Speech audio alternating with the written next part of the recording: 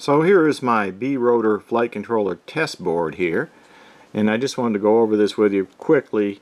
This is the BeeRotor right here, and I have plugged into that the power module right here, and that supplies power to it. Also supplies the current and voltage readout right there, and over here is my battery clip right here where I can, a JST connector where I can connect up the power to a battery. This is similar to what's on my plane, so I'm just kind of prototyping it here. And then the ESC comes off the other end of the power module right here and goes down to the motor. And then I have an output here, the video output of the OSD, where I can plug on a monitor and look at it. And here is the provided FTDI connector so that you can program the OSD that's underneath this board. It has the built-in OSD. Over here is the connectors to go to the receiver, like the sender one is the RSSI, and then there's one for PPM and S-Bus, so you can, that comes with it as well. Okay, so that's the basic layout. The camera is right over here. I got one of those little bitty cameras that runs off 5 volts, and I've got it plugged into the input of the OSD and onto this 5-volt pin right here that comes off the rail right here. So that's supplying power to the camera. Okay, so that's the basic layout. Now let's just hook it up to the monitor here and see what firmware is on it right now from the factory. The BeeRotor came with Mini Wii OSD firmware release 1.5 and firmware version 2.31. To find out what firmware is loaded on your BeeRotor, all you have to do is plug it in the USB port and then connect with Cleanflight. Once you're connected, go down to the CLI at the bottom here, click that, and then in the commands down here, type in dump, and then hit enter.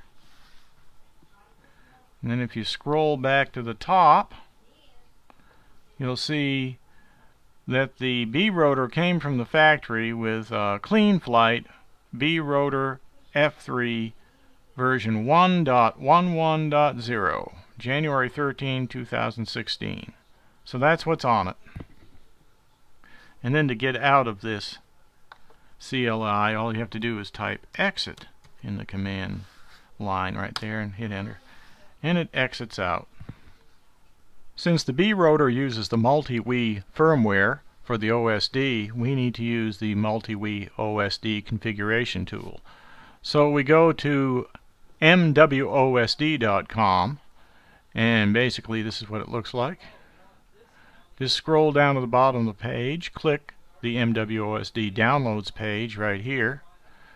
Now we saw that we had 1.5 Multi Wii 1.5 OSD, so we need the Multi Wii OSD configuration 1.5 to match it, unless we want to upgrade to 1.6 and get the latest. But my advice is just stick with what the factory put on there, so I'm going to use this one. So we click that, and then we go ahead and download it. Okay, once it's downloaded, you'll get a folder like this that actually says Scarab OSD R15. Just open that up and you'll see the stuff inside it right there. But yeah, that's what we need, is that file right there. And then you can just drag it to your folder and put it there. So now let's go ahead and run it. Now to run it, we just go ahead and open this up, go to the GUI folder, and then I'm going to use the Windows 32-bit version, and there is the GUI right there. Let's go ahead and plug in the BeeRotor. Now we're not plugging in the BeeRotor, but we're plugging in the FDI tool that connects to the BeeRotor cable that goes to the MWOSD. So we've connected that. Now we're going to go ahead and run the MWOSD GUI. Takes a little bit to come up. There it is. Now it's on COM 7 right there, so we select that COM port, and then here's our screen right here, and there's all the information. So let's just go ahead and keep all that information that's already on there. We won't change anything yet. We're just checking it out. We'll go ahead and hit write down here, and you can see it's writing. And now that's done. Once it's done writing, we can go ahead and close the program. So we can disconnect the COM port, close COM port right here. Now let's go ahead and see what's on the screen when we connect it back to our monitor. So here's what's on the screen now. I have a battery voltage down here, which is not right because I need to calibrate it in Cleanflight, but it does show the battery voltage. And then we got the time running down here. And up here we actually have the barometer. The barometer is showing right there, and from what I can tell it does work. When I move the board up and down it kind of moves a little bit, so the barometer appears to be working. So I added the current down here and that showed up, but I'm still not getting the artificial horizon, so maybe I have to update the OSD firmware, see if that makes any change. Because the artificial horizon didn't show up on the BeeRotor, I looked on the forums and found out that the solution was to reflash the MWOSD on the BeeRotor with the version of the firmware that you can download from MWOSD. So that's what I'm going to do here, and hopefully it works. Apparently the firmware from the factory has a bug in it and the artificial horizon won't show up. So first thing I need to do here is go to MWOSD.com and then scroll down and find the install guide right here. Click on the install guide, and then this has the steps to update the firmware. Now the first thing we got to do is download the MWOSD software pack. So I just go ahead and open this link here, and then scroll down to 1.5, which is what is on there from the factory right here. Click this and download it. Okay, so it's downloading right here at the bottom. Okay, once the MWOSD package is downloaded, and I've got 1.5, you can just drop down this arrow and go to Show Folder, and here's the zip file right here. I also downloaded 1.6 just in case I want to use it later, but let's go into 1.5. It's a zip file, but we can still explore it. And the folder we want is the MWOSD, and inside that is all the code, and when we use the Arduino program we'll be picking this one right here. I'm MW_OSDINO. Okay, so what we're going to do is just go ahead and pull this zip file, or go in here actually and pull this this Scarab OSD folder onto our computer. Just drag it over to our computer on the desktop so we can extract it. And that's easy. You just left click on it, drag, and then drop it on the desktop. And then it'll go ahead and extract it. So here's the file we just extracted to the desktop right here. So we got that step done. Now let's go back to the directions, to the install directions. The next thing we need to do is get the Arduino IDE interface so that we can do the programming. So I'm going to click on that, open that up.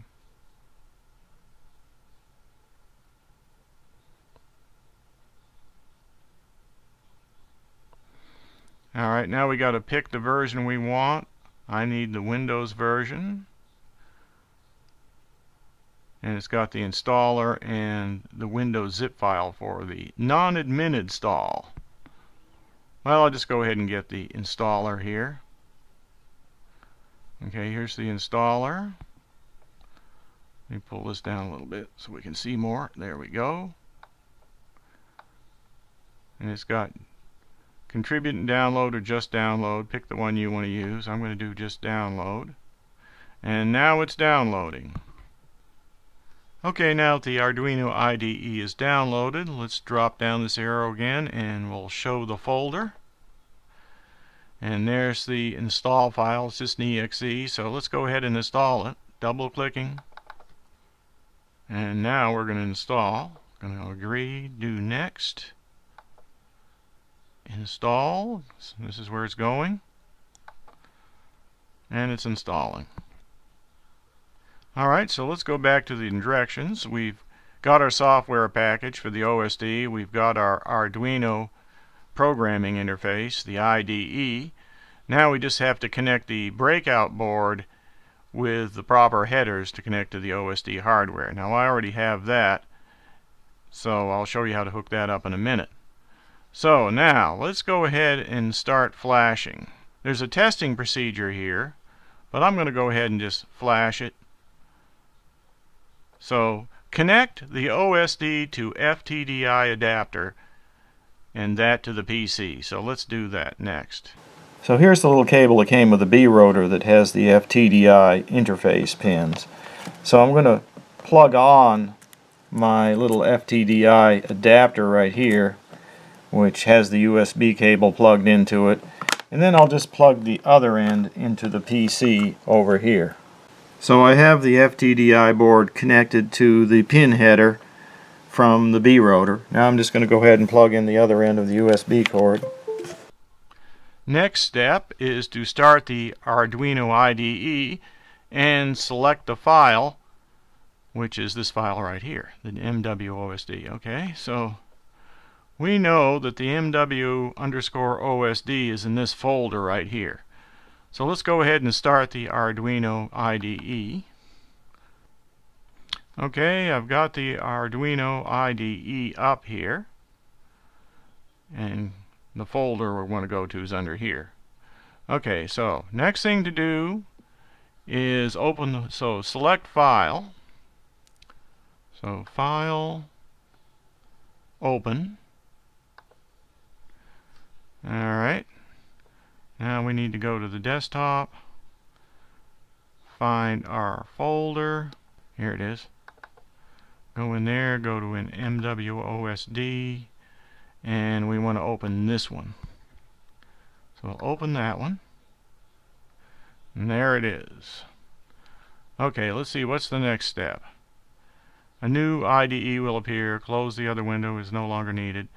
If you have not already done so, make sure of the following: the MWOSD Arduino window, choose the appropriate board, and they tell you the board is the Arduino Pro or Pro Mini 16 MHz at Mega 328. Select the proper serial port from the serial port. Okay, so let's go here, Tools, and let's go to Board. It's got this one, Arduino Pro and Pro Mini. I think that's the right one. So I'll select that one. Select the serial port. Okay, where's the serial port? Port right here. COM7. Alright, because that's the only one that was there, right? Okay, now we'll go down to Edit the Config H tab to select the correct OSD hardware, flight controller or aircraft. That's right here, Config H tab. Now I think what we want is Cleanflight. So I think what we want to do is comment this one out and uncomment this one. Okay, click on the upload button and observe the serial console at the bottom of the Arduino. Success is noted by white text on the black background. I don't know if we have to save that. I don't see anything that says save, so I'll just leave it. Alright, now we need to go to the upload button. I think it's this one, upload. You can see it coming up right there, and that's verify. So let's just do upload and see what happens. So it's going through it. It says low memory available, stability problems may occur, but other than that it didn't say anything. Let's do a verify now. Well, it looks like it worked. Alright, next let's go ahead and open up the configuration tool and see if we can just talk to the OSD and see if it worked properly. Okay, so let's go ahead and launch the GUI here for the OSD, MWOSD GUI. And let's just find out if that flash did in fact give me the artificial horizon, or if it worked at all. So the cable's still plugged in. I haven't unplugged it from the PC. I just closed the Arduino interface. Okay, let's go to COM7. It's already up. I guess it auto-connected. But there it is right there. It looks like all the information's still there, and the stuff that I'd put in is the same. Like these two are still green, and I got 10.1 for the voltage alarm, and these two are still green, and I got 100 for the amp alarm, so that's all the same, and these are all green and selected. So it looks like it's still working. So let's plug it up to the ground station screen and see if the artificial horizon is indeed there. So I'm going to go ahead and close the COM port and unplug it. Let's go ahead and plug up the battery and see what we get on the screen over here. Plug up the battery, and here's the screen coming up. So we still have the same versions, 1.5 and 2.31. And okay, there's the artificial horizon now. We still have our voltage, our amps, our time, and the mode here is acro. But now, well, it's the altitude is working as well. And we have the artificial horizon there. Now, if I move the flight controller around, you can see the artificial horizon is moving as well. It's moving in the same direction as the board, but it is working. So that's it. We got that problem solved. So to get the voltage to display on the OSD on the BeeRotor, I went into Cleanflight, and under the configuration tab here, I changed the voltage scale to 234 or 235. These settings I left the same, and on the current meter I set that to 500, although I hear you can use 380, but I worked it up to 500 and I thought that was pretty good. Your mileage may vary. Okay, then in addition to that, in the MWOSD configuration tool, I went ahead and set the voltage alarm to 10.1 so that it wouldn't keep blinking on me all the time. It was too high before. And then I set the use FC main voltage. I set that to green right here. Turned that on, and also display voltage is turned on. I found out the voltage adjust didn't really matter when I was using the FC voltage, so I just left that the same. I think the same goes for the battery cells, but I put it on 3 anyway. But I don't think these two do anything when you use the FC main voltage. So those two green, this one on 10.1, and then for the amperes, I just have the alarm set up about 100. I don't ever plan on using that many amps with my little plane anyway, but you can set that where you feel. The other things, I really don't think they do that much. Again, I'm going to use FC amperage, make sure that's green, and display amps is green. So that's what you have to do for that.